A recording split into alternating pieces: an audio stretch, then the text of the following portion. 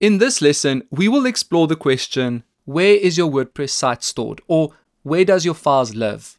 Here are the learning objectives.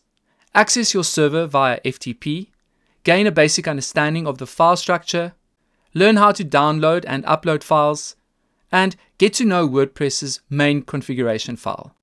Your hosting provider's server is a computer that you can access to browse and interact with the files that make up your site. There are several ways to do it. The most straightforward is via FTP. FTP stands for File Transfer Protocol, the standard way to transfer files between computers such as your device and your hosting company's server. You can use a standalone FTP app like FileZilla or CyberDuck, which enables more advanced options. But for now, let's explore your server using cPanel's File Manager, a common browser-based solution supported by most hosting providers. From your hosting dashboard, open cPanel and select Files and then File Manager. Next, we'll talk about file structure. Welcome to your corner of the cloud. If you've ever browsed around the file system on your local device, this shouldn't look too foreign. On the left, there's the list of directories, and on the right are the files and subdirectories. Click on the public HTML directory to open it. This is most likely the root of your WordPress site and contains all the files related to WordPress core, as well as your themes, plugins, and any assets you uploaded, such as fonts, images, and other media. Take a moment to browse around and familiarize yourself with the file structure, user interface, and different file extensions. Feeling curious? Select a file and click the View button on the top menu to inspect its contents. Next, let's explore the WP content directory. All the non-core, user-controlled content of WordPress is stored in the WP content directory. This is where the plugins, themes, languages, and uploads are, each with its respective files and subdirectories. You may see other directories including Upgrade, which is used by WordPress during upgrades, and others used by plugins to store additional files. What about downloading files? If you want to manually back up your site, WP content is the directory you need to download. To do that from the cPanel File Manager, select the directory and click the Compress button on the top menu. Note where the zip file would be saved. The default is one directory up, so in this case, it would most probably be public HTML. You can type another path if you wish and click Compress Files. Now navigate to the relevant directory. Select the zipped file and click the Download button on the top menu. Once the file is successfully downloaded to your device, you can delete it from the server.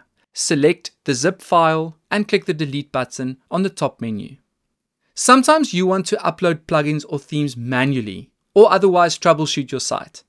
Doing that via the admin dashboard is obviously easier, but isn't always possible. To upload a file via the cPanel File Manager, drag it from your device into the relevant directory on the server, or navigate to the desired location and click the Upload button on the top menu.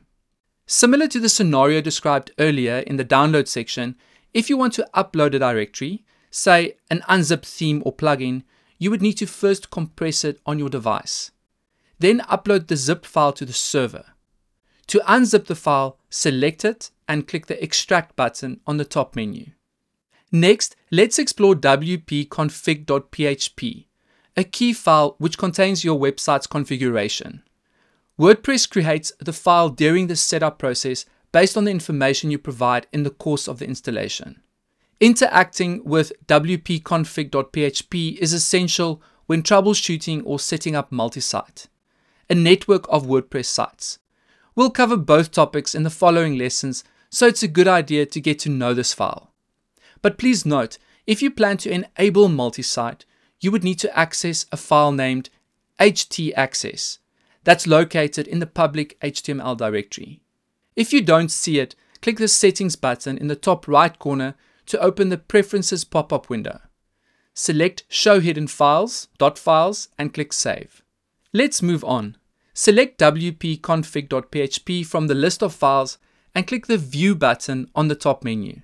When you scroll down, you'll notice several sections comprised of comments in plain English. These are the explanations enclosed in asterisks, followed by PHP functions that determine all sorts of settings responsible for how your site functions. They specify things like database settings, authentication keys, and debugging mode status. For example, the line define DB name, my database name, tells WordPress the name of your database, and DB user my database username specifies the username associated with it. Depending on your site's configuration, you may also see additional settings, such as empty trash days, number, to set the number of days before WordPress permanently deletes trashed content, or disallow file edit, true, to disable the plugin or theme file editor and block access to these areas in the admin dashboard. And then lastly, WP auto update core, false, to prevent automatic updates of WordPress core. There are dozens of other options. For the complete list, refer to the editing wp-config.php page in the WordPress developer resources. In conclusion, even if you decide to never interact with your site's contents outside the WordPress admin dashboard, understanding where it's stored and how to access it deepens your understanding of how the web works.